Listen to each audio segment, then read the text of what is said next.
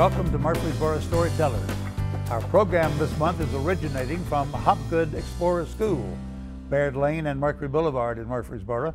And we have two very special guests, two astronauts who live in Murfreesboro, and our delight to have them as a guest. Thank you, John. Dr. Rhea Seddon, welcome. Thank you, John. Good to have you. Thanks. And Robert, better known as Hoot Gibson, husband and wife and living right here in Murfreesboro. Great to be here. How did you two happen to get into the program? Did you always want to be an astronaut, Ray? You know, I can remember growing up in Murfreesboro, Tennessee, and going out in the backyard and watching Sputnik go over, and knew that that was the beginning of the space age. And I thought maybe someday I'd like to do that, because we all thought when we began flying in space that within 10 or 15 years we'd be living in space. So, not quite yet. Not quite yet. Okay. And Hoot, how about you? I didn't grow up wanting to be an astronaut. I was very interested in watching it, but I was always an airplane person. Okay. My mom and dad were both pilots, and Dad was an aeronautical engineer and a test pilot, so I knew from the time I was about 10 years old, probably a lot of hero worship of Dad, that I wanted to be an aeronautical engineer and a test pilot. All right. So I was an airplane person, and I didn't get interested in doing that space thing until I saw the first artist concept of a space shuttle, which was a hypersonic airplane that was going to glide back in and land on a runway. And at that point I said, I need to do that. Okay. And you are a fighter pilot, or have been a fighter pilot as well, correct? Yes, I was a Navy fighter pilot. Pilot. Flew two different types of fighters in the Navy, and was also a Navy test pilot. And then flew, after being an astronaut, you flew with Southwest Airlines, I believe. Yes, after Ray and I spent 18 years with NASA, and I wasn't tired of flying yet, so when we left NASA, I went to work as a pilot for Southwest Airlines. Okay. And what do you do now in the way of aviation? Well, nowadays, I work as an expert witness in aviation lawsuits, and so I'm still having to do flight testing all the time. To go see why a particular incident or accident happened, what could have happened with the airplane, why did this accident happen. So I'm still doing flight testing. Okay. I still race in the Reno Air Races every September, which is a whole lot of fun. Oh, I can imagine. And Ray, as you mentioned, growing up in Murfreesboro, tell us about your educational background. Grew up here in Murfreesboro. My mother's family had been here for several generations. And she encouraged my father to come back after they married after the war. I went to St. Rose Elementary, which was a 3-room, 8th grade schoolhouse at that time, very small. Then went to Central, graduated in the class of 1965, and then decided to go away to college, and I ended up at the University of California at Berkeley, which was kind of a crazy place in the late 60s. Oh, I remember Berkeley in those days. And then came back to Tennessee for medical school and my residency in Memphis. All right. Once you decided to enter the astronaut program, what kind of qualifications do you have to, what kind of processing do you go through before you're ready to fly, if you will? I'll talk about it from the mission specialist standpoint, because when the shuttle was designed, they decided to take both mission specialists and pilot astronauts. And I qualified as a mission specialist, and there was a selection process. We had to have a background, at least a bachelor's and preferably an advanced degree in science, math, or engineering. And we had to be able to pass the physical exam, and we went through psychological testing and an interview and that sort of stuff. And the pilots did something very similar, but I'll let Hoot talk about that a little bit. Well, yes, we went through the same testing and the same evaluations. When you came down for your interview in Houston, you got to talk to 2 psychiatrists, which I had not had to be shrunk prior to that. But anyway, talked to 2 psychiatrists and did all the physical testing. The pilots had to have at least a bachelor's degree in engineering, science, or math, and 1,500 hours of high-performance jet, which means jet fighter, basically. And we never did pick a space shuttle pilot who wasn't also a military test pilot. Okay, all right. So after we were selected, and it was, there were a lot of people who applied when we did, about what, 11,000, something like that? 11,500. people that applied when we did, and they took 35 of us in the first space shuttle class. Then we went through a good bit of training. The pilots taught us how to fly in the back seat of the NASA jets. So those of us who had only flown Cessnas or no other flying suddenly found ourselves in the back seat of high performance jets. And we had a lot of science training. We wanted to be able to take care of whatever flew on the shuttle and look at the Earth with some knowledge. We had to learn about the history of space flight. We had to learn about the space shuttle and all its systems. And so there was a good bit of training. It was supposed to have been a 2-year training process, and they decided after a year that they needed us to work on the shuttle, which was about to fly. Okay. Anything I missed? No, so we were originally going to be astronaut candidates for 2 years. Okay. And at the end of 1 year, what Ray was referring to, at the end of 1 year, they said, okay, that's enough of this stuff. You guys have shown us enough at this point, so you're now astronauts. Okay. Now, there was a big difference, though, in astronauts. There was a flown astronaut who had actually gone to space, and then there was us, unflown astronauts. And we got an astronaut pin at the end of our 1 year, but it was a silver pin.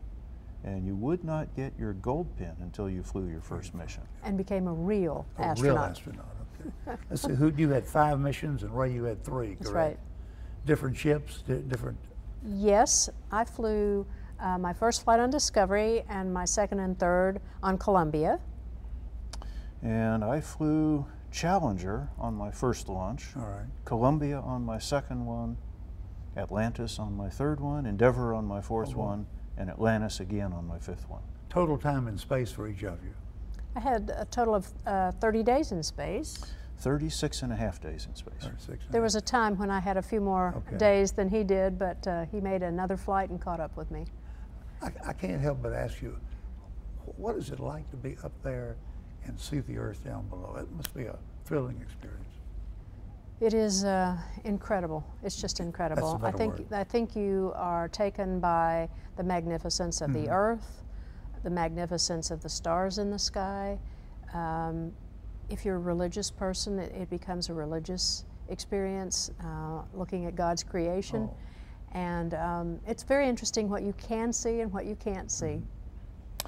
Well, and the whole experience, you know, not only is the view spectacular, but you can fly. You don't walk anywhere when you're in space. You're weightless. Yes. And so you're floating, you're flying everywhere you go. So you don't climb up the stairs to go to the upper deck on the space shuttle. You fly up the stairs, and you fly down the steps, and you fly down the tunnel back to the space lab. And while you're flying through the tunnel, you can be doing aileron rolls if you feel like it. So not only is it this just spectacular view of the universe, but you get to fly and float and be free like you've never been free before. Talk about what you do during those days you're in space. I'm sure you're busy pretty well all the time. We are. We have a very tight schedule that's programmed out in advance. We do a lot of training. Usually there's at least a year of training for a specific flight. For the Space Lab science flights, 2 years or more. And so everything is pretty much programmed. And on my flights, it was primarily science. My first flight, we launched a couple of satellites, but then we did some scientific experiments. On my second 2 flights, it was all life sciences research, trying to understand what happens to humans and other living things like jellyfish and rats when they go into space. How do they adapt to weightlessness? How does gravity affect you, that when gravity goes away, what differences can you see? And then how do you readapt? Do you have to go through a adaptation when you come back from space? And all of those experiments are proposed by scientists from all over the world, and NASA selects the best of them. So my role primarily was as a scientist, which was what I wanted to do. Well, we have a flight plan that's made out where basically every minute of the day is blocked out. And we would have a 16-hour work day and then an 8-hour sleep period. And usually you didn't sleep 8 hours. It's too exciting to be there. And there were usually things that you had to wrap up. But the way it would start out was at your wake-up time, you had 3 hours of time which was mostly devoted to getting the vehicle awakened or cleaned up or maintained or doing some of the things we had to do, aligning something called our inertial platforms and things like that. And then we had a whole work day, and then the final 3 hours out of that 16 hours was the same sort of thing. It was what they called pre-sleep, and the earlier one was post-sleep in the morning, but it was vehicle maintenance and the same sorts of things. And then in the middle part of the day, you had that block of time, and like I say, every minute and every activity that you were going to do was detailed in terms of who was doing it and who was doing what. So you could open up the book and look at a particular day and say, this is what I did on day 6, or what I will do on day 6. Any trouble getting to sleep? You mentioned about sleeping. You know, a lot of kids ask, how do you sleep in space? Because they can't envision getting in bed and pulling the blanket up and having it float away, or having you float off the bed. We have sleeping bags, and it has a hole for your head and a hole for your arms. They're anchored then. You can hook them to the wall anywhere you want. Oh, okay. You can sleep on the ceiling, the floor, near a window, not near a window. It's very comfortable to sleep that way. I think at first, you're a little excited about being there, and there's a lot of noise, so sometimes it's hard to sleep, but you get used to that, and so it's pretty restful. What was the longest time you were up on any mission? The longest period of time? 14 days. 14 days. How about you, Ruth? 10 days. 10 days, okay. What about eating your food? Well, they try to make the food like you might take on a camping trip. You know, people think that we still squeeze stuff out of a toothpaste tube. That was kind of a low residue diet that they had on the early space flights, because they didn't have a very good toilet. But for us, they wanted to keep us in good nutritional balance, especially if we were doing tests on ourselves to look at adaptation. They didn't want us to be starving. But we took things like the meals ready to eat that the military takes. We took dehydrated foods. Not sea rations, though. No, not sea rations, okay rations. We could take some fresh food for early in the flight. Could you? Jar of peanut butter, tortillas so we could play Frisbee with, M&Ms so we could throw at each other. What else? A lot of the food, the majority of it was the dehydrated food that Ray mentioned. And there was a very good reason for using dehydrated food, and that was that aboard the space shuttle, the way we generated electricity was through 3 fuel cells. And a fuel cell takes hydrogen in one end, so we carried big liquid hydrogen dewars and big liquid oxygen dewars as well. And so we'd feed hydrogen in one end, oxygen in the other end. That would generate electricity, and the byproduct is water. So we'd carry dehydrated food because that all weighs less, and then we'd mix it with the water that we make every day up on orbit. Any revelations or discoveries that you were surprised at in doing your work? Anything unusual that you weren't expecting? Well, you know, for me, doing the life sciences experiments, especially on the crew people that were on board. By the way, how many in your crew typically? Well, usually 7. 7, same with.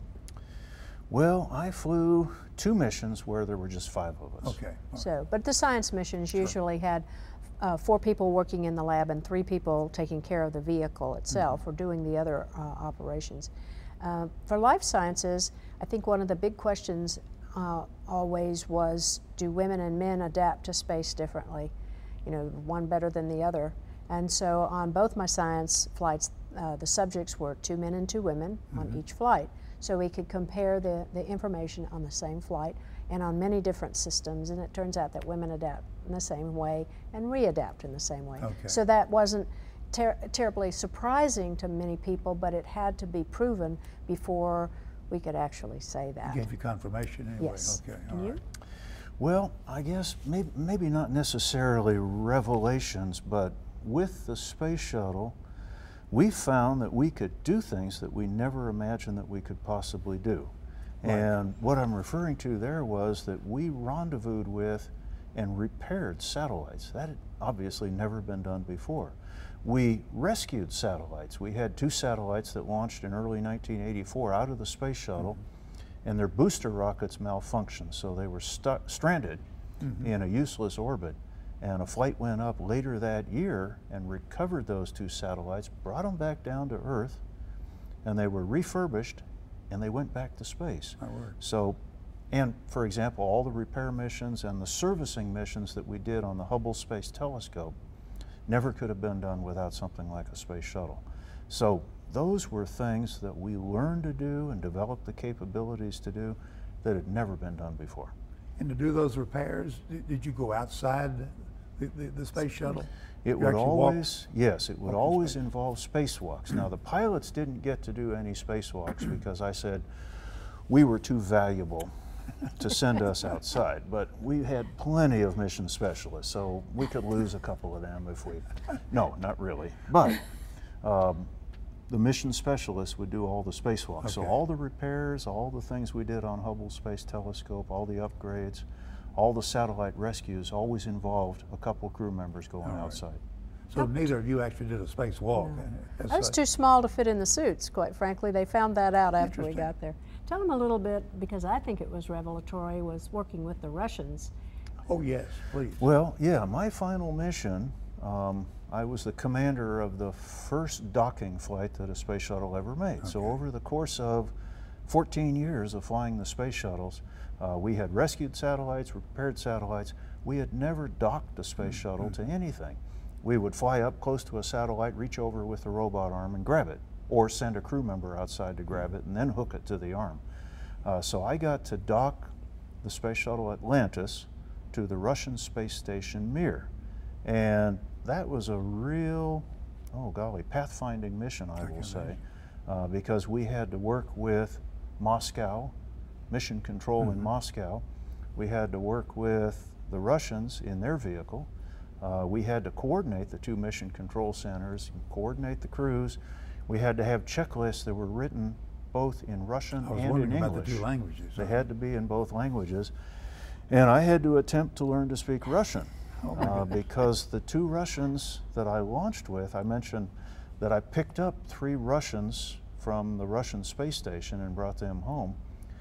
But I had to carry a replacement crew up to the space station. So I had 2 Russians that launched with me. They couldn't speak English, and they had a hard time affording English teachers or English textbooks. So we had to try to learn to speak Russian. And most of us were engineers and mathematicians and things like that, and not language people. So it was a bit of an effort. I can imagine. Can you still speak some Russian? Da, конечно. Я говорю по-русски очень плохо. I said, yes, of course. I speak Russian very badly. Okay. All right. Wonderful. But it was amazing to think that here we had American fighter pilots doing cooperative work with Russian fighter pilots in space. Well, that was one of the big moments, I guess, of my whole spaceflight career, was when I docked with the Mir space station. The protocol was the 2 commanders would shake hands. So I opened the hatch, and I shook hands with Colonel Vladimir Dezhurov, who had been a Russian fighter pilot, a Russian MiG fighter pilot, training to shoot me down all the years that I trained to shoot him down. And the President of the United States went on television that night and announced that this handshake marked the end of the Cold War. So I tell everyone, I'm the one who ended the Cold War. That's great. Oh, what a great experience. Would you do it all over again? Absolutely. You know, the flying in space was, it was such an opportunity, especially to be one of the first women that flew in space. The view, the work we did, and I think most of all the people we worked with, because they all answered that call right after Sputnik that we had to get better about flying in space. And, you know, here we were doing that. And the people we worked with were wonderful. I can imagine. I'm sure you still have a lot of friendships and relationships developed over the years. Absolutely. Many other towns that have 2 astronauts living in them? There are a few. There's a couple. We just had 2 astronauts and their daughter down visiting us last week who live in Columbia, Missouri. And Steve was in our class, was in our astronaut class, and his wife Linda was in one of the later classes. So yeah, there are some other couples out there. We went out to dinner at a restaurant and we told the waiter that he had 4 astronauts sitting at his table, and he made us write our names down so he could check on Google to make sure we were for real. Oh, what an experience for to wait on 4 astronauts. Absolutely. That's marvelous. Any trying times that you had on any of your missions that caused you some real serious concern? Well, you know, the real big trying time we had was Challenger, was the Challenger accident. Right. And maybe to put it in perspective, we had just finished 1985, where we flew, I think, 7 or 8 missions in that year. Mm-hmm. We had just received our 4th space shuttle Atlantis had just joined the fleet. So we had our whole entire fleet. We were looking forward to a real big year in 1986. Sure. And then we lost Challenger the end of January, and we didn't fly again for almost 3 years. But worse than being grounded, we lost 7 good friends, 7 dear friends. Oh, yes. And went from being on top of the world to being in a great big deep dark hole in the 3 years that it took us to recover. Absolutely. I'm not sure what's going on exactly in NASA and as far as space travel and space experimentation. What is happening these days? Well, I think people don't realize we still have the International Space Station up there. All right. With a crew up doing scientific work, observations, and we are, I'll let Hoot talk about the development of future rockets. Well, so we have Americans in space 365 days a year. Now, unfortunately, they're riding up and down with the Russians, so they all have to learn to speak Russian too.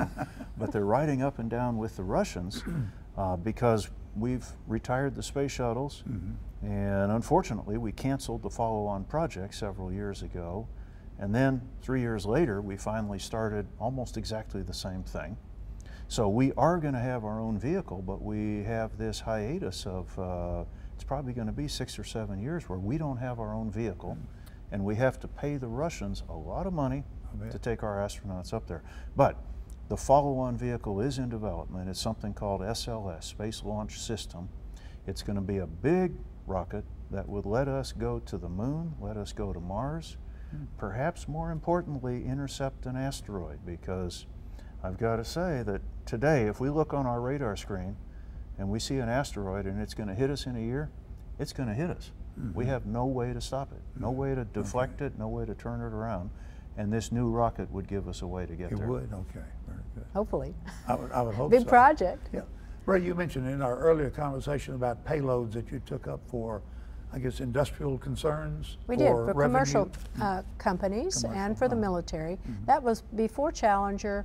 I think the idea was that we would take up commercial payloads and that they would pay at least part of the cost of flying the shuttle, and then we'd have all this capability after we had launched them. We would have the rest of the mission to do NASA work. But I think after Challenger, we decided that NASA should be a research and development organization, and so we began our focus back to that. Okay, so not any of that going on these days then with, I presume? I think it's mostly military and scientific payloads rather than commercial. There is some capability on Space Station for a company to buy what they call a rack or a half rack, and they can get some materials processing, for example, that they can do in orbit, because we made latex microspheres, for example, in the past. We made different alloys of metal in the past, and that's something you could still do. Okay. How about young people who might be interested in what you've done or what you're doing, or aviation in general? What would you suggest? What would you recommend to them?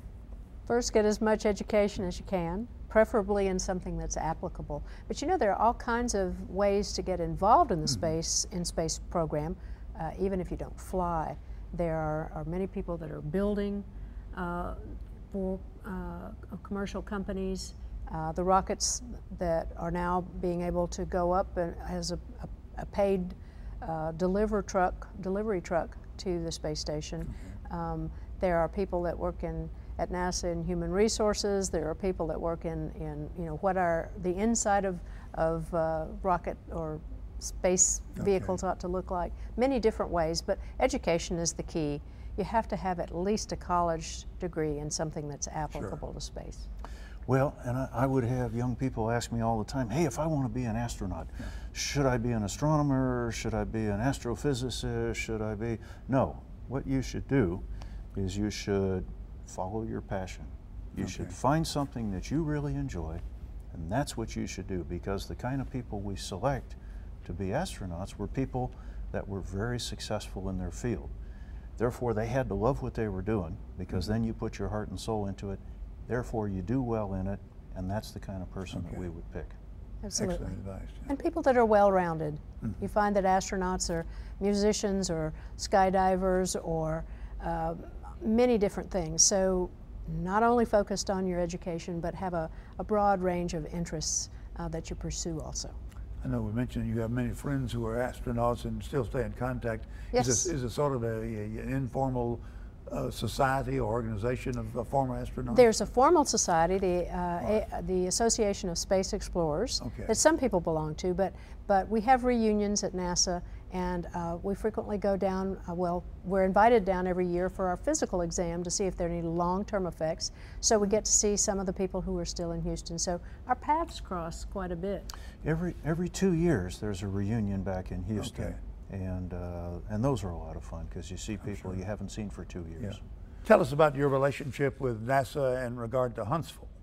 Well, of course, NASA Huntsville, the NASA Center at Marshall Space Flight Center, has in the past been in charge of booster rockets and the propulsion systems for the space shuttle and for other rockets, and also the Space Lab, which was the canister and the integration and all of the systems that went together with that. But tell us about other this things? Space Camp. Well, Space Camp is part of the visitor center, basically, at Marshall, although it's physically separated from it, from the Marshall Space Flight Center. And it's actually called the United States Space and Rocket Center, and Space Camp is part of that, as well as a big museum that's part of it as well. And that's a lot of fun for me. I'm down there at least once a month in the summer, speaking to the trainees, and also speaking at graduations on Friday. Every Friday there's 3 graduations, lunch with an astronaut, family camp, and all of those things. So that's a lot of fun. Yeah. Thank you both for still continuing to be involved. Thank you for what you have contributed to the space program in the United States, and thank you for being a part of this great community. Dr. Rhea Seddon and Robert Hoot Gibson, our 2 astronauts from Murfreesboro. Thank you so much. thanks, John. Thanks.